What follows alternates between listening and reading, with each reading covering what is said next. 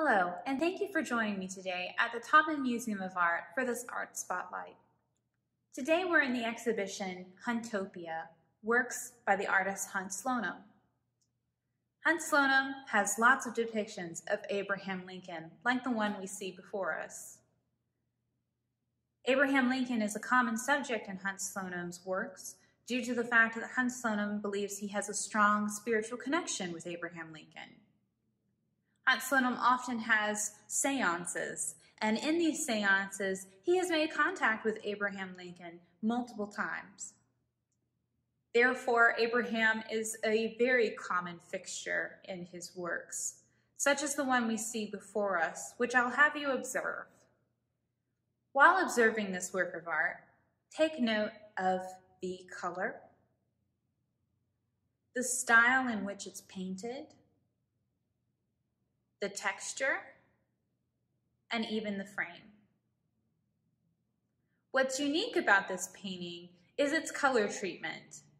It kind of harkens to works by Andy Warhol, in which he takes portraiture and washes it with various colors in repetition. In this particular painting, Abraham Lincoln is depicted in black and white with a color wash of a teal green.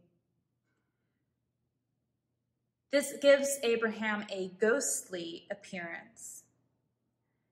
And we know it's Abraham Lincoln by the strong cheekbones, the bow tie, the suit, and the hair. The only thing missing is his top hat, of which Hunt Slonem collects a number of top hats. You might also note the texture of this painting. Hunt Slonem has created almost a grid-like function within the painting, perhaps using a knife or some form of netting to do so. This actually makes Abraham Lincoln kind of leap off of the painting and gives it some interesting pixelation, as if he is coming to us through a seance and is just almost there. An interesting choice for the frame as well, as the gold plays very nicely with the teal, and the antique flavor of it adds to the importance and the history of Abraham Lincoln.